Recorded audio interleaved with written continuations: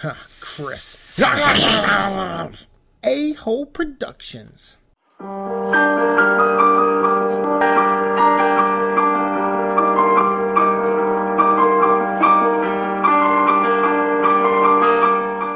Resident Evil. Hey, what's up everyone? Welcome back to another episode of Nemeseek, and today we are here to give our non-spoiler review of Resident Evil Welcome to Raccoon City. And I'm not even going to waste any time. I'm just going to say to everyone out there who had very passionate negative feelings towards this movie, even though I disagree with some of your criticisms about like who they cast and things like that, a lot of you on top of that said, well, we still don't think the characters are done right and that this movie looks bad and, you know, it looks cheap in the wrong ways. And I was definitely one of the more positive voices here on YouTube. I know some of you out there have agreed with me on the positivity and have been trying to be optimistic and give this movie a chance. And then there are those of you who completely disagree with me. This is where I will full on have my foot in my mouth and say, even though I disagree with some of the specific criticisms this movie got, that some of the, people out there who weren't a fan of what they saw in the trailers and stuff and the casting and stuff, I still don't agree with you on the casting. I still think these actors could have done a good job if they had a good writer and director. And Johannes Roberts was kind of selling me on him, even though I hadn't seen a lot of his previous work or any of his previous work, really, except the Down Below movie or whatever, one of them. I didn't see both of them. But that's all I really knew about him. And when I saw him in interviews, he was just saying all the right things. You know, he's clearly media trained, because he would say, oh, we're doing this for the fans, we're putting in these things. I played the second game, the remake, right as I was about to turn in the script for the movie, and I decided to add some of those elements in from the remake, and he was speaking the language. And he probably is a fan, much like Paul W.S. Anderson when he said, he's like, oh, I played the games, I'm a fan. Maybe we need to stop hiring fans to make these movies, I'm thinking. I'll be right up front with you. I do not like this movie. I was blown away by how bored I was and how much I didn't like this movie. They do try to add some interesting elements, kind of, but I don't think fans out there are going to like it. If people had an issue with Yvonne playing Leon in this movie isn't going to change your mind on him. Not because I think he does a bad job. I actually think he's good in the movie. He's just not playing Leon. We talked about that before, where I don't care how characters look as long as they act like the characters. He is not Leon in this movie. Like, not even a little bit like Leon. Clearly they were going for a different interpretation of the character, which I'm also fine with. But my issue with that, Johannes Roberts and people who made this movie, the producers and everyone, and who gave this guy the chance to make this movie, when you have, we have the Spencer Mansion in this movie, and we have the RPD, and look, they look exactly like the games, and we have this, going on, we have this monster in the movie, and we're going to tell this story, and we're going to have the stars in it, and we're going to have Leon in it, and Claire, and we're going to have all these things from the game that you love, then give us those things. This was soulless. And I hate saying that, because it sounds like Johannes Roberts actually is a fan. Some of the cast sounded like they were very pumped. Like Robbie Amell said he was very pumped to play Chris Redfield. Chad Rook said he was very excited to play Richard Aiken. And they were good in their roles to an extent, but their characters are hollow. They don't have characters. They aren't characters. They don't do anything. Like every guy in this movie is stoic man. And every woman in this movie is gun-toting powerhouse woman. And the only one who doesn't act like a 2D cardboard cutout with an attitude and a bug up their ass is Leon. Like, literally, Yvonne is the only one in this movie, maybe next to Donald Logue, who plays Chief Irons. They're the only two that feel like they have any personality, that actually try to go for something and do something with their character and be a little over the top at times, a little too energetic at times. But that gave them something. Everyone else in this is so flat and boring. And none of the emotional stuff that they try to force in here is earned at all. I mean, I knew we were in trouble, and we'll do a spoiler review, and I'll do more details. We'll talk about spoilers. But honestly, if you've played the first game or the second game, I can't really spoil anything for you. They changed some things, like with Wesker and a couple other characters, that are, you might go, oh, okay. But yeah, that's it. That's all they do. Like, it's I hate to be negative because, like I said, I feel like I was one of the few positive voices on YouTube with my small channel here, talking about this movie ever since they announced it. We got the title for it. We covered this movie, behind the scenes footage. Like, I followed this movie like I follow the Venom movies on my Venom vlog on my main channel. And those, I still felt like in the end, I'm like, all right, they're not great movies, but they still ranked around a 7 for me, and 7.5, because Tom Hardy's great in them. He brings something to the character. There's at least a little bit of fun. It's memorable at times. Whether you like it or not, there's something that sticks out in your mind about it, or a scene that really sticks to you. This doesn't have any of that. There's nothing that stuck to me. I mean, it's going to be really hard. I have to record these tonight because I think even without my short-term memory loss, I'll still wake up tomorrow and just not remember it because it's that forgettable at times. Most of the movie's that forgettable. I mean, like, that's what I mean. And I hate saying all of this because, like I said, but I got to be honest, right? Like, I feel like I got to be honest. I can't just sit there and be like, well, I'm going to cross my arms and say it's good because I wanted it to be good and I was optimistic about it. And, no.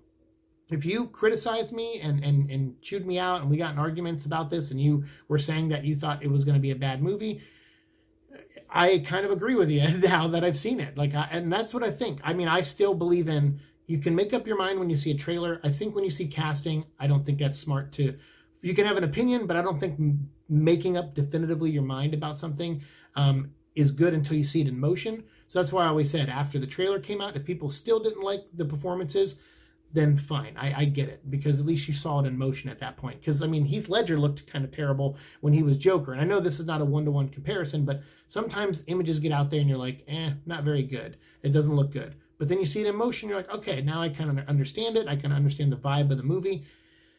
This movie, I said this in my commentary, I think, for Resident Evil, the final chapter. But for those of you who don't make it through that full 2-hour commentary track, I don't blame you, but I ripped into that movie because Paul Anderson, when he makes these Resident Evil movies, the 6 he made before, or he wrote 6 movies and directed 4 of them, but he would always say, like, oh, I borrowed scenes from the Omega Man and from different John Carpenter movies, Escape from New York and stuff like that. And I kept thinking, like I understand doing an homage here or there that's like subtle to those movies because you're a filmmaker and you want to reference the people that made movies that inspired you to make movies. So I get that. So when Johannes Roberts said, I wanted to make Precinct 13 with zombies because I'm a John Carpenter fan and I want to do an ensemble cast like Precinct 13, I'm like, okay, well, I can get behind that a little bit. I hope it's not an identical ripoff of that, which it isn't. This movie is not a ripoff of Assault on Precinct 13 by any means, but it also is not a flattering homage to it. To say that movie inspired this is not flattering, I feel. I like Assault Precinct 13. I like both versions, actually. I like those movies, but I mean, those have memorable characters and memorable scenes. This has characters from the games, so I remember them because I'm a fan of the games, but no one really acts like anything. Like, you have Chris, who's, I guess, has abandonment issues, but they don't really address that throughout the story. The plot needs him to get in a slight argument with Claire after she tells him that, she was in a hit and run, and he's just like, whatever, I'm going to the police precinct. The foghorn went off, like, I gotta go. And you're just like, what? He doesn't bring her with him and question her? Like, there's just so many decisions that characters make that I understand these are different characters to an extent than they are from the video game. And that the Johannes Roberts is adding stuff to them that weren't there, like the orphan stuff. I don't have a problem with adapting or adding stuff to characters, but man, this movie does it in all the worst ways. In fact, when I was watching this, because I know some people said when they watch trailers, oh, this movie looks cheap. I'm like, well, it had a $40 million budget, and $40 million doesn't get you what it used to get you in movies, so I can understand that. But this actually looked like it was made for less than $40 million. Normally, I say a good sign of a director is when you can see every penny on screen, and I think that's why Paul W. Sanderson kept getting rehired each movie, was because if he got a $60 million budget, you saw it on screen. They either did a big over-the-top action sequence, or, they had a bunch of monsters in it, or a bunch of extras of zombies. They put every penny on screen. This movie does, but I feel like in some of the wrong areas. Now, some of the sets look great. I think Chad Rook posted some behind the scenes shots of like him sitting on the stairs of the mansion in the Spencer mansion. And you just see the stairs and like wooden stuff around it. And then they CGI'd the rest. And then when you see the movie, you're like, wow, that's amazing. Like they did a really good job of subtly filling in the rest of the police department, well, except for like a couple shots look kind of bad. But the Spencer mansion, and minus the main room and maybe one or two other rooms, they filmed at a location we talked about before, up in, I think in Canada somewhere, where it's clearly not the Spencer mansion. Like the rooms and stuff just don't match, but it's fine because they got some of the key rooms, and that's all that, you know, was for fans. It's like, yeah, that's enough. They put effort in, and that's great. But there's a rich history to that mansion. You don't get it in this movie. Someone says it comedically in like one line, and that's what they do. You find characters, and they give you 2 lines of exposition to sum up that character, and then the rest of the movie proceeds to do nothing with that information. This movie is a prime example of why video game movies aren't taken seriously. Our video game adaptations, I should say, aren't taken seriously. Why they're so hard to make sometimes, because you find these people that you say they're fans and they love these things, but Johannes Roberts, he's probably a fanboy. And a fanboy to me is someone who likes things, but they don't understand the context. Like this feels like when I was like 19 and 20, I would write scripts for like Street Fighter movies, you know, Capcom stuff, Darkstalkers, like an animated series I came up with an idea for. Resident Evil, I wrote a screenplay for Resident Evil. And it is like just fanboy fan fiction stuff that I clearly don't understand characters or arcs or anything. And again, Resident Evil doesn't need to be this Oscar-winning thing, but it deserves more than the Milla Jovovich movies we got. And it definitely deserves more than what this movie tries to give us. Like this movie at least has the elements. It has the characters we know, and they kind of look like the characters. They kind of at times act like the characters. But I mean, like if you look at Resident Evil 1, the video game, there's not a lot of personality to Chris or Jill because you, the player, are imprinting your personality on them. So when they're walking down a hallway and it's quiet and you're waiting for a zombie or you hear moans down the hallway, your thoughts become Jill and Chris's thoughts. And so we all have different interpretations of those characters, but what's clear is that the game doesn't give you a solid idea of their personalities. So that's why I'm okay with adding stuff to them in these movies to give them a personality, but this movie doesn't even do that. And that's the worst part about this movie, is that it doesn't deliver on characters. It doesn't deliver on, you know, anything more than horrible fan service. Like, look, isn't this nice? We put the Spencer Mansion here. We put the RPD in here. Okay, but here's like a sample of a dog, and here's a sample of a crow, and here's a couple samples of zombies, and here's kind of a sample of a different monster, you know, that you saw in the trailer that had bad CGI. So I guess not a spoiler with the G monster.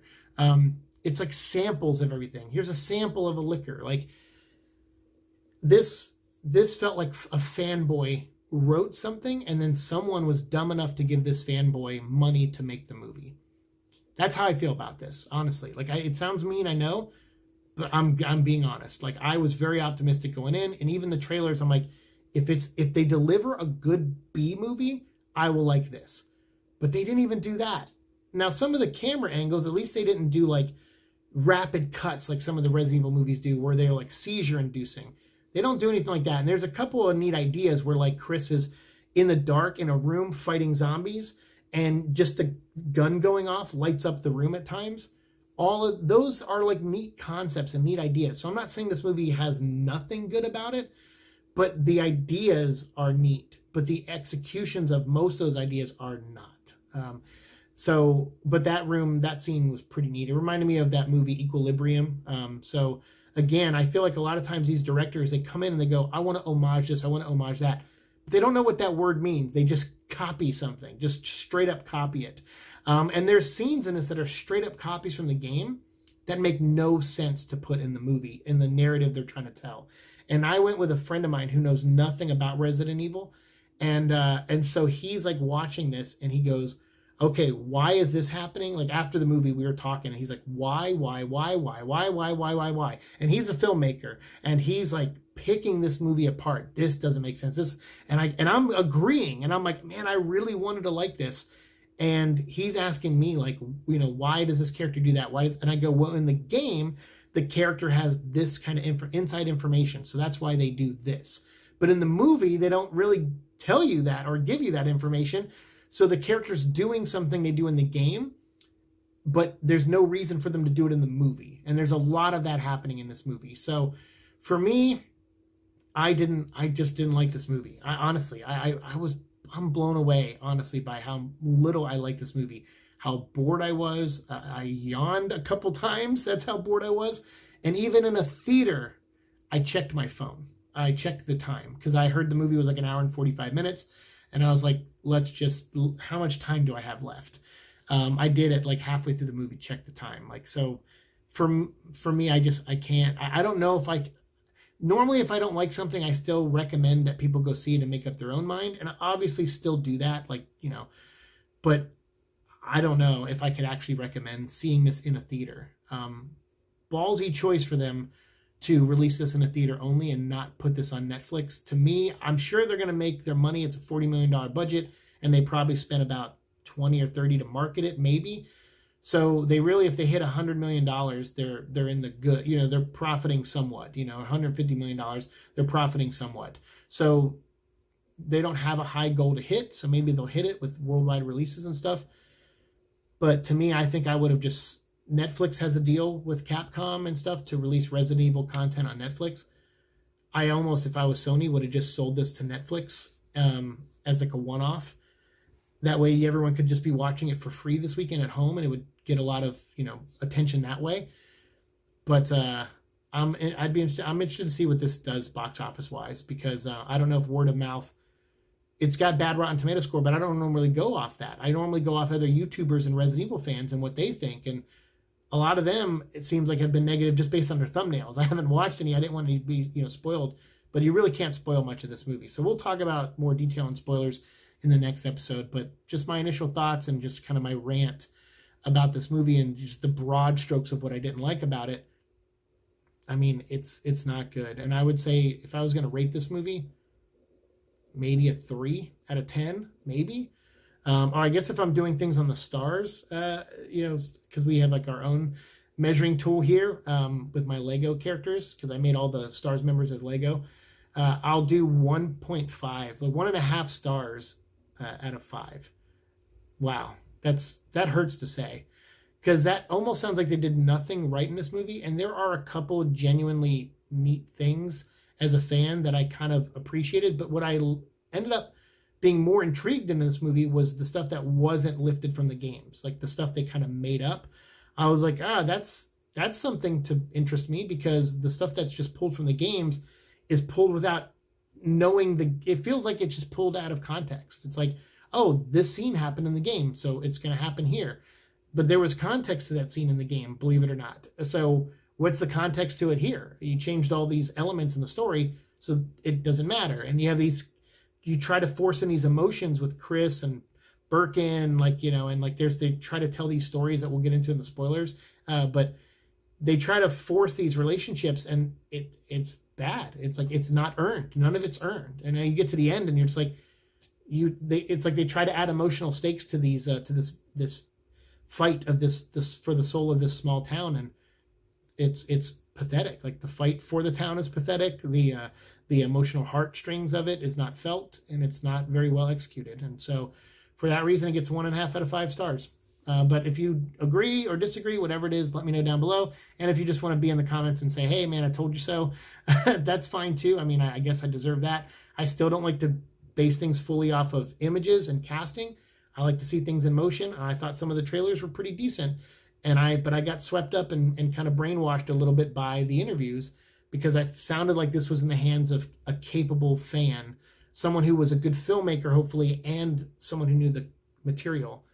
But no, it's in the hands of someone who doesn't know the material and who is not a good filmmaker, in my opinion. So, yeah, it's bad, in my opinion. It's a bad movie. So, take that what you will.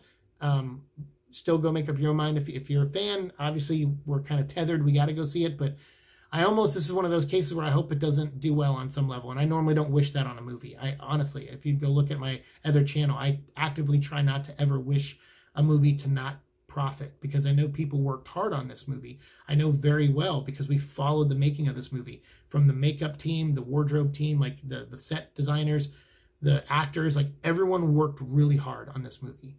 And that shouldn't go without recognition and notice, of course, but it also shouldn't color my perception of how I felt when I walked out of this movie. And I felt like empty. Like I was like, it was boring and it felt like a waste of time. So I'm sorry to the people if my opinion offends you. If you worked on this movie, like, I'm sorry, but that's just how I felt. And I got to be honest here, because that's like, like life's too short not to be. So let me know your thoughts down below. And as always, we'll continue our conversation down there. And we'll get our spoiler talk up right after this one. I'll try to put it up in the next couple days for you. So thanks so much. See you in the future. Peace.